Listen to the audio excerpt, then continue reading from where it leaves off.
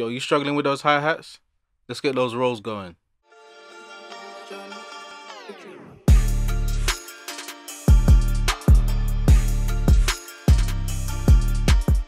What's going on, people? It's John the Dreamer, just here to give you a quick hi-hat roll tutorial.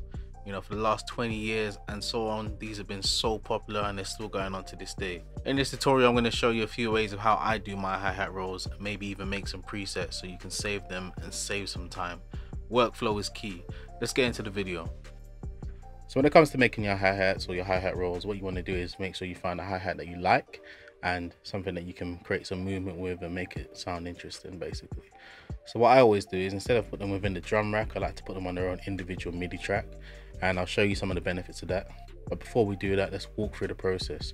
So what I would do is right click, click on insert MIDI track, click on that, and you get a brand new MIDI track. Then you go through some of your hi-hat sounds. So I've got some stuff here. I'm going to choose this one here, blunt hi-hat. I'm going to drag it down to here on the MIDI track where it says drop instrument or sample, so you drag it here.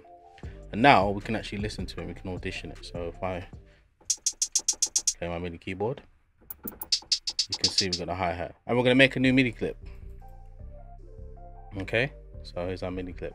Now let me play you what I've already got. I've got a little basic Omnisphere patch and an 808, so I'll play it.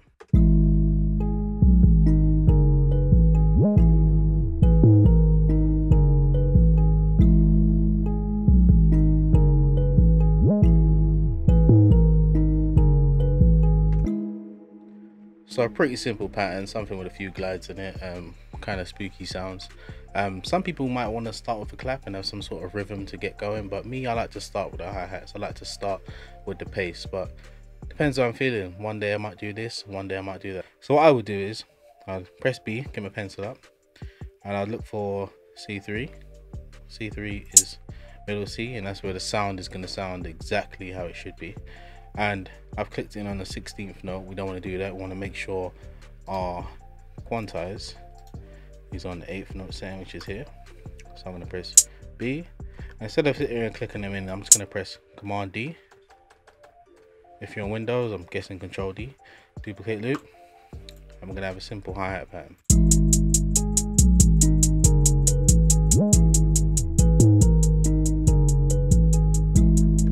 Anybody can do that. If you're on FL, obviously you just press fill 2 steps or whatever one it is. But if we want to get some rolls going, what I always do is, it's all about changing the quantized note setting. So you go through your 16th notes, your 13th notes, and you start adding some stuff. So in Ableton, I'll just press B, and I'll find places where I want to do my interesting hi-hats, have some rolls. So maybe here, I'll just go in.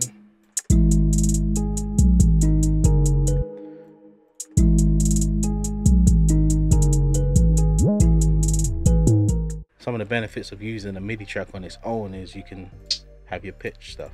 If you're using a drum rack, you're just going to get the one sound on one straight row of MIDI. But if you do on its own MIDI track, you can now separate things and add some additional tones and stuff. So let's say I choose here. I might go in here and have some of this. If you just notice, you'll hear that the sound kind of cuts off. We don't want that. So what we're going to need to do is go back into the simpler, open the release up, and that's going to sound a lot better. Okay, so when I'm doing these wider ones, I'll go back to the bigger grid.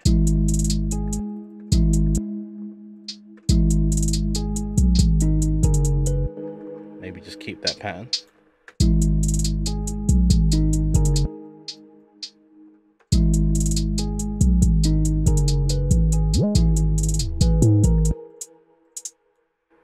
Change some of the pitches.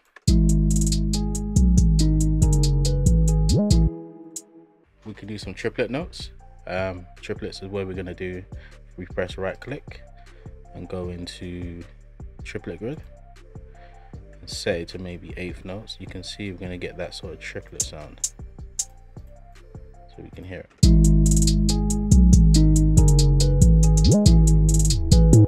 Just going to put it on the actual up here.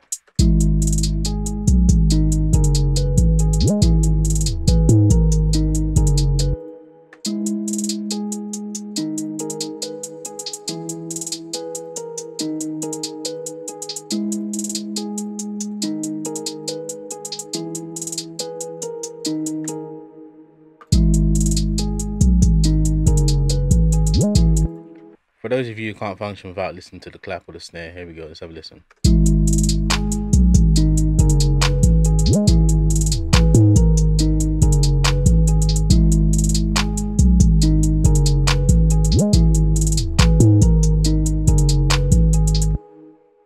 That's one option. You know, you can sit here and you can draw in just different MIDI notes. Another way you can do things is to build your own presets. So, you know, those days where you don't feel like making beats and you just want to chill and sit around, what you can do is just open up MIDI tracks and just make MIDI files of hats.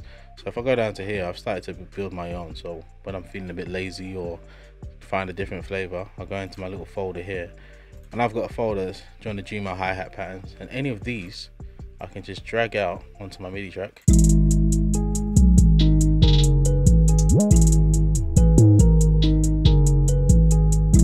And now it's an auditioning process. It's not just, oh, let's make a good one. And what you might find is there's parts of ones you like. So I quite like the ending of this one, but I don't like the start. So I might mix and match between them and just see what we get.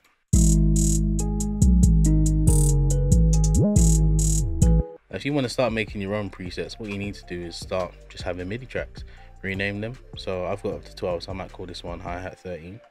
After you've renamed it, what you want to do is just right click on the MIDI clip again and press export MIDI clip. And then you can export it into the same folder, which you'll see on here. So I'm going to call this hat 13. And technically that should update over here. There we go, hat MIDI. And now we could drag that one into here, use it in another session. We're building up a bank again, very similar to the 808s. So yeah, that's a really quick tutorial. This is JON THE DREAMER from jonthedreamer.uk. Until next time.